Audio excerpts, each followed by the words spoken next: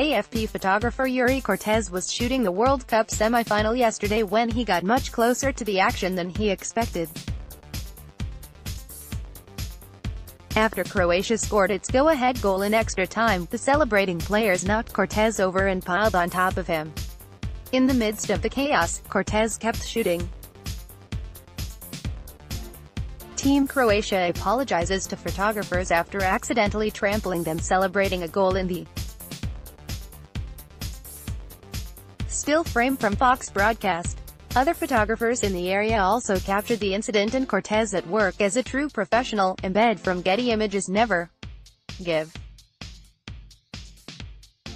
up.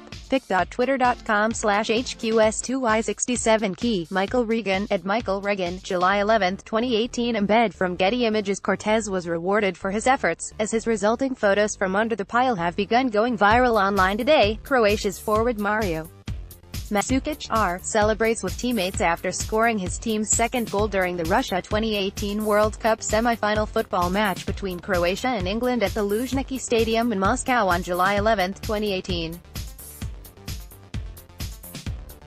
Photo by Yuri Cortez, AFP, Getty Images.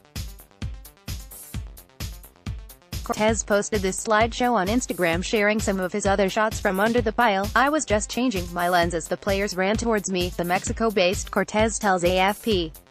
"They just kept coming towards me and they fell on me. It was a crazy moment. They were delighted. Then they suddenly realized that I was underneath them. Then, they asked me if I was okay. Another one picked up my lens and another player, Domagoj Vida, gave me a kiss.